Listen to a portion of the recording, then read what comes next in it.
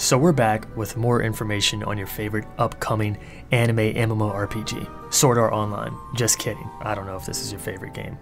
Notice I didn't say I was joking about it being Sword Art Online, because this is Sword Art Online if it was an MMO. It's funny because I think, man, if Bandai just took the time to make a real Sword Art game, that shit would go crazy. And I'm not even a fan of Sword Art Online. I don't hate it, but I'm not a mega fan. And I know the game would be heat if Bandai really put time and effort into it, instead of these single player games they keep throwing up from multiple anime games. Anyway, it's crazy because this is Bandai, so guess they did it in some way. That being said, there's more information on Blue Protocol. If you haven't seen this from another YouTuber, well, what's up? How's it going?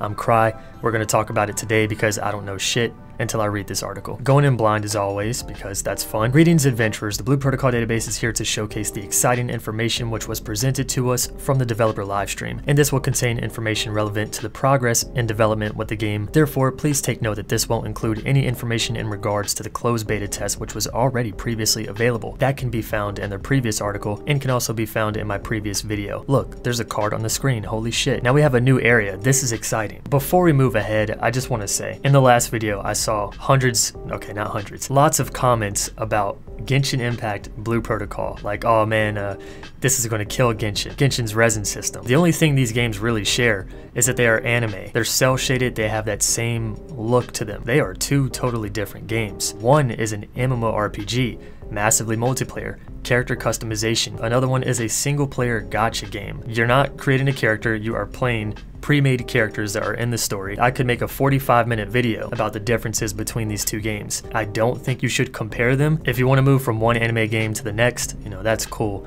But I feel like comparing these, it's kind of misleading because you're making people think they're in the same category when they're not. For now, Blue Protocol is only confirmed for PC. They're hinting that it will be on consoles, and even before they hinted at that, I believe it's going to be on consoles because it's Bandai. And the control scheme of the game, it's perfect for a controller. I can see this coming to PlayStation or Xbox. So I don't doubt that will happen, but for now it's only confirmed for PC. Whereas Genshin you can play on PC, mobile, PS4, and future platforms. Two totally different beasts. This isn't me saying one is better than the other. I love Genshin Impact. I get my gacha waifu fix from that. But you guys know this channel was built on MMORPGs, and this is by far the game I've been looking forward to the most, I think, since I've made this channel. Doesn't mean I'm gonna just kick Genshin to the curb. Two different fucking games. That being said, for the 80th time, let's talk about this new area. In this stream, we were presented with a new area. It looks like it's called Salamzart Oasis. Could have said that wrong, but I tried. This is a desert-themed area. The Oasis will have NPCs and buildings which will heavily match the overall theme of the area. In particular, it was noted that the NPC clothing will definitely be in a similar style to the town. Okay. So, you know, they're going to follow the theme, and I think this is good. It's such a small detail, but if you just make a new town and you copy pasta the same kind of NPCs and clothing from another town, it's just not that immersive. So to give them their own identity and style is... The Salamzart Oasis will have useful shops and NPCs that are readily available. This is a new town, like not just new area. I know I just read it, but it just hit me. We only have one main town, one main hub in the game, and I thought that was going to be the hub forever. I thought you were going to, you know, go out and explore different areas, but there was a town in one of the areas that we did explore in the beta, but it wasn't like a functional town. It was more like, you know, for immersion, but here you have an actual functional town. So this is really cool. It means we can expect new towns, new areas, and you know, in like multiple MMOs, almost all of them, you get higher level and there becomes like a new hangout, a new city where people congregate, higher level players and things like that. I think that might be the case here. Though I don't want to see the main city left alone, and I can see Blue Protocol being a game where even once you're max level, you still hang out in the main city because there's just so much to do. Now we also have the second thing that this article brings us to, and again, shoutouts to Blue Protocol database, always providing us with this juicy information. And before we get into this second part, we do have a sponsor for this video, so please check this game out if you find it interesting.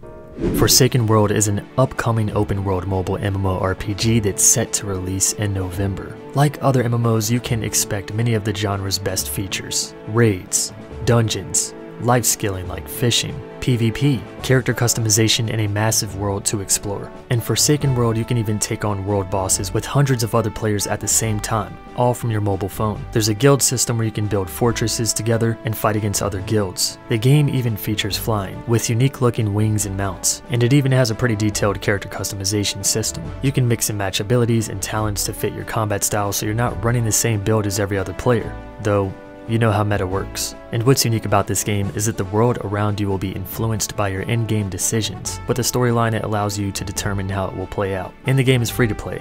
So if any of this sounds appealing to you, pre-registration is open until open beta starts in early November, and it'll be available on the Google Play and App Store. To pre-register, all you have to do is hit that link down below in the description of this video.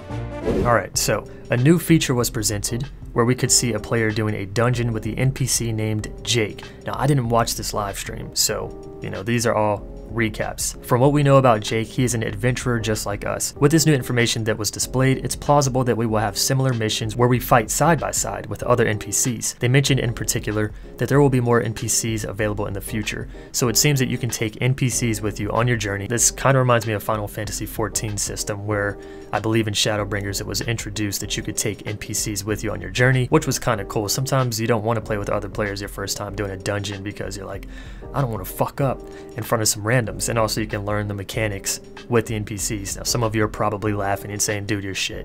What? You gotta play with NPCs your first time? Hey, fuck you. You may also have noticed that Jake uses a one-handed sword in a very unique fighting style. Is this the teaser for the new possible class? So they did mention that they are working on new classes. That's another comment I've seen multiple times. Jake, the co-op guy, could possibly be a teaser because he's using a one-handed sword and unique fighting style. I find that a little weird because we already have a one-handed sword class, though it does use a shield. So I was thinking if they would give us another sword class, it might be a katana with a samurai-like fighting style, or it might be a great sword. But if it's one-handed with unique fighting style, I'm going to try to find a clip of this so that I can show it while talking. I don't know what it looks like, but I'll put some text here to share my thoughts.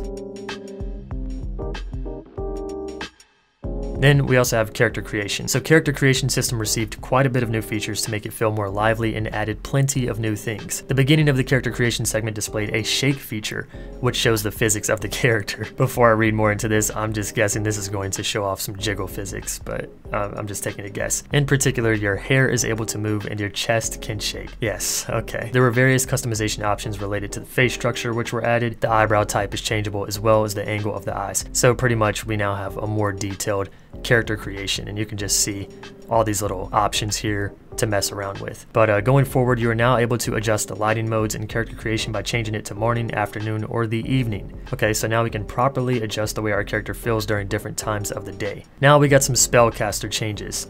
I haven't played the mage, never really been a mage guy, but spellcasters now have a knockback skill available, which is useful versus certain enemy types. This allows the class to be a bit more flexible by using crowd control to protect itself. Dodging was not stylish enough for spellcasters. Now they will blink and warp away to destroy their enemies with style. Additionally, they will be able to attack while dodging. Holy shit.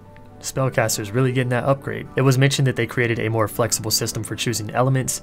Instead of just having one electric skill, you can pick multiple. There is more freedom available overall. It was also noted that back in the closed beta, depending on how long you charge certain abilities for spellcasters, it can have an effect on your skills by increasing its intensity. In this version, it will depend on your skill level instead, so it will no longer work the same way. Much of this is still subject to change in the future as these functions are in development, so it sounds like spellcaster is a lot more appealing and just overall has become a badass class. I might even try it myself. And then new class, we're mentioning new class again. It was mentioned that the developers are also working hard on other classes and adjusting them. Right after that moment, some important information slipped out. Oh, slipped out. They indicated they are working on a new class. It's a very exciting class, so please look forward to it. Okay, very exciting class. The thing about this that makes me think it's not the one-handed sword guy is the fact that if they're talking about it like we haven't seen it, it's a very exciting class. I feel like that's not something they would say if they already showed us what it is, so I'm going to take a guess.